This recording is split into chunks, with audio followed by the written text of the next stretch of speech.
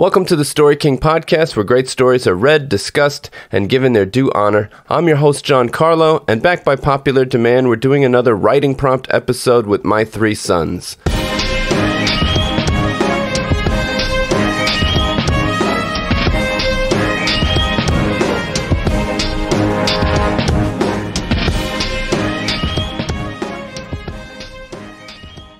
So we'll start with my middle son today. Last time he had a prompt about a guy in London getting grabbed and pulled into an alley, and I wrote about an alien called the Zipzoing who fell in love with who he thought was a human.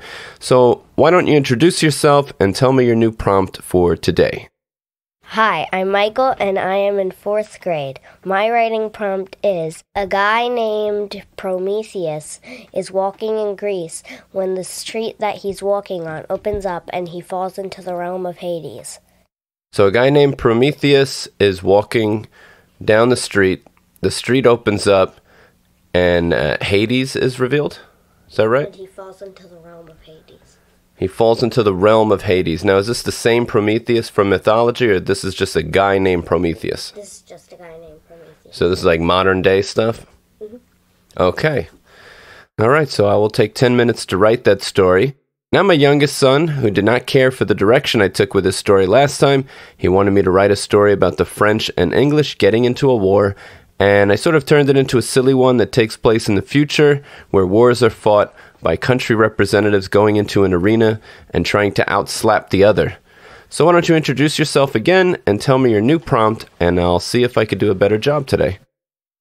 Hi, my name is Christopher and I'm in kindergarten, and my writing prompt is about something that takes place in Greece, and the guy has to go and fight a Hydra.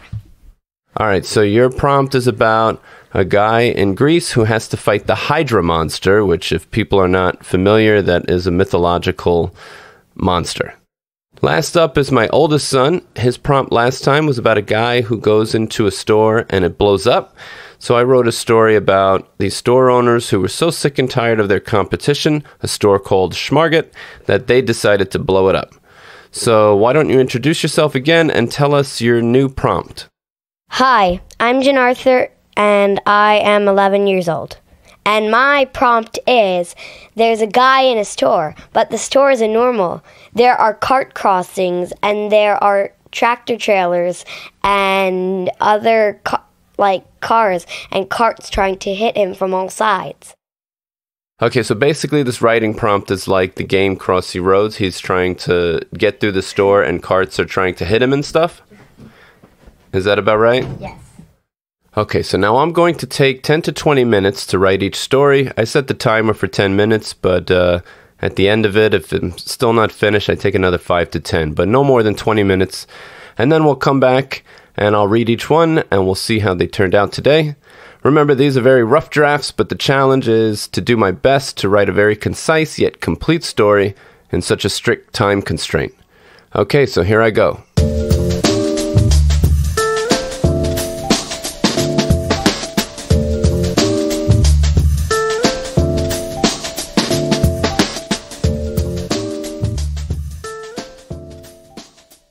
Okay, so I'm back. I just took about 20 minutes or so for each story. The first is my middle son Michael's prompt, and he had this idea of a guy in Greece where the street opens up and leading him to the underworld. So this is what I came up with for that. It was an ordinary Saturday afternoon in Athens for Prometheus Stephanopoulos. He was moseying down the street, walking his Chihuahua CB, when all of a sudden the ground beneath him began to tremble. "Oh no," he said, "an earthquake." People began running to take shelter wherever they could, but Prometheus was old and could not run very fast. Neither could his Chihuahua CB. He watched the middle of the street crack and split open. The cracked line started from about a mile away and traveled at lightning speed until it went right between Prometheus's legs. It kept going for who knows how long after it passed him. The crack grew larger and Prometheus felt his legs growing farther and farther apart. CB started to bark. He picked the little dog up. "I better choose a side," he said to himself, and so he did his best to jump to one edge of the crack. There was a fiery light coming from far below. Prometheus Stephanopoulos could not hang on to both the edge and to his Chihuahua. "Well, I guess this is it," he said. "I'm not letting you go, CB. We'll die together." And so Prometheus and CB fell into the crack. The fall seemed to take forever. "Are we ever going to land?" he asked his dog. CB just barked. But they finally did land. Prometheus was shocked he wasn't hurt at all. "Well, well, well," a deep, dark voice that sounded like waves and thunder said. Prometheus looked up. "You thought you could run. You thought you could hide. But Daddy always finds you." "I'm sorry," Prometheus said. "Who are you? You're definitely not my dad." "I'm Hades, god of the underworld, you dope. And I wasn't talking to you." Hades grabbed CB, Prometheus's beloved chihuahua, right out of his arms. "Hey, that's my dog," Prometheus protested.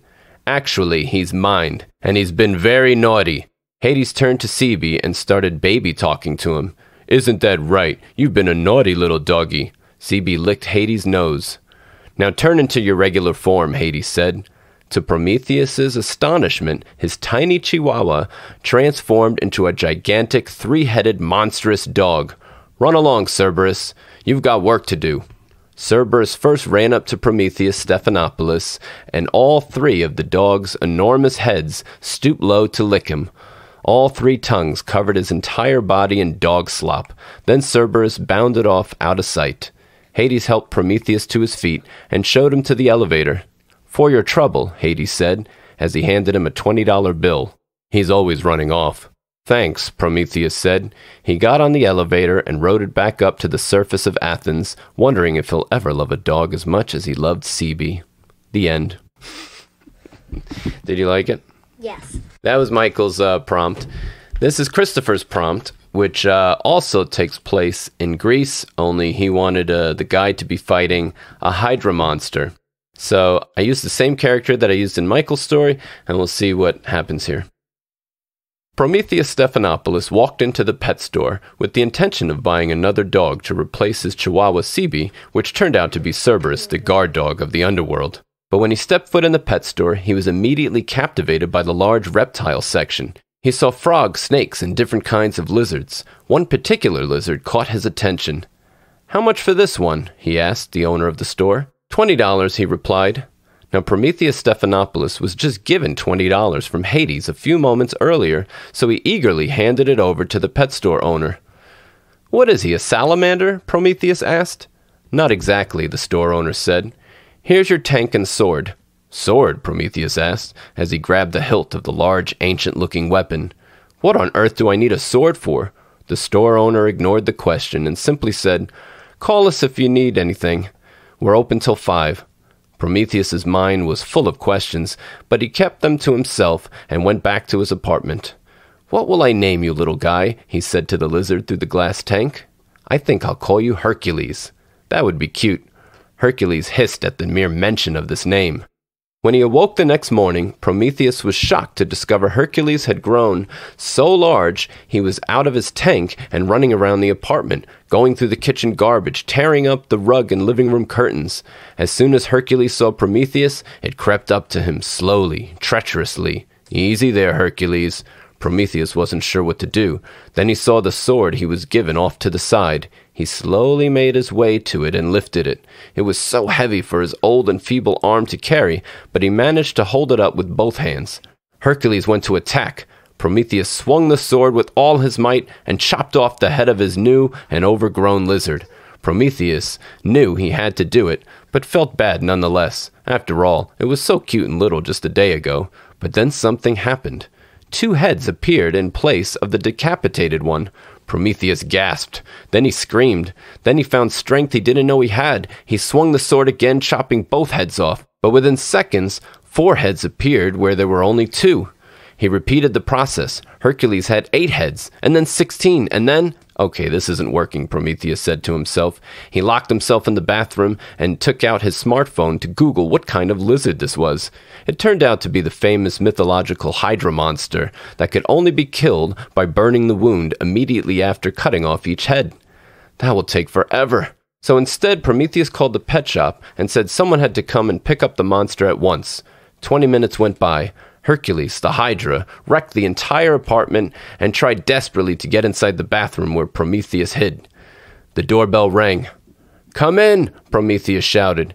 He heard the beast screech and hiss, and then a deep and dark voice like thunder and waves said, "You can come out now." Prometheus came out slowly, still grasping the hilt of the sword. Standing before him was Hades.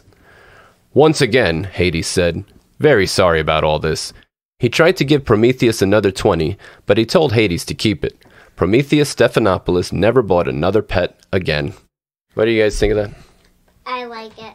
You liked it, Christopher? Yep. So I wrote a story that you liked. Yeah. Okay, good. Yay!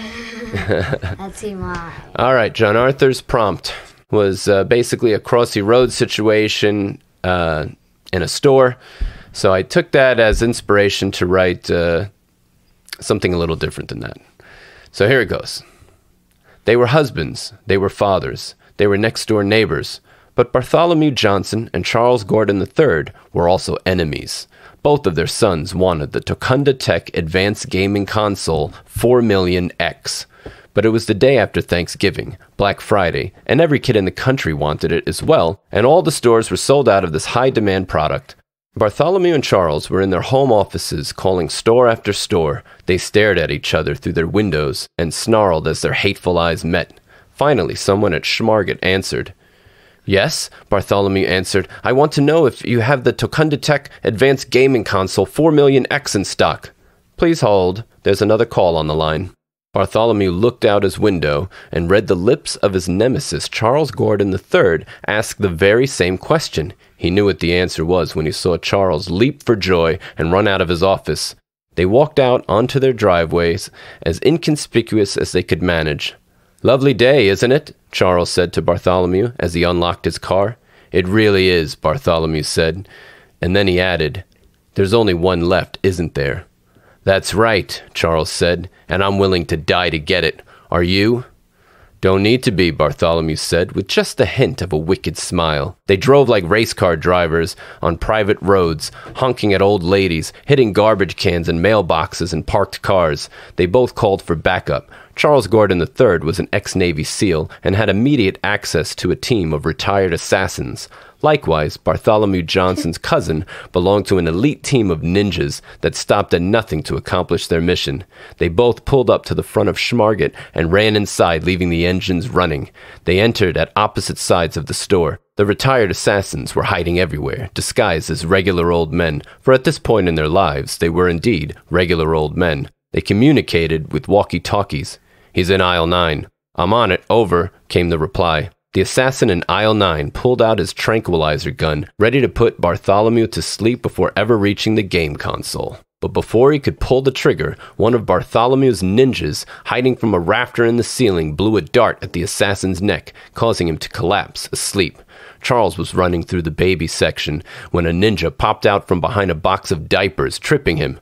Charles went flying to the ground. The ninja flipped twice towards him to finish him off, but he felt a sting. He looked at the regular old man who was smiling and realized he had just been shot with a tranquilizer gun. The ninja fell to the ground.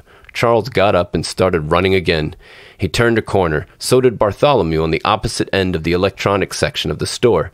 In the middle, at an equal distance from both neighbors, was the prize, the Tokunda Tech Advanced Gaming Console 4,000,000X. They both ran for it. Ninjas and retired assassins came out from every direction. Tranquilizer darts whizzed past them but missed. The two neighbors had to jump over speeding shopping carts, dodge ninja stars and flying nunchucks, until finally the console was just in reach for both of them. But before either of them could grab it, a hunchback woman as old as the hills picked it up and said, "Oh, my grandson will just love this." And that was that.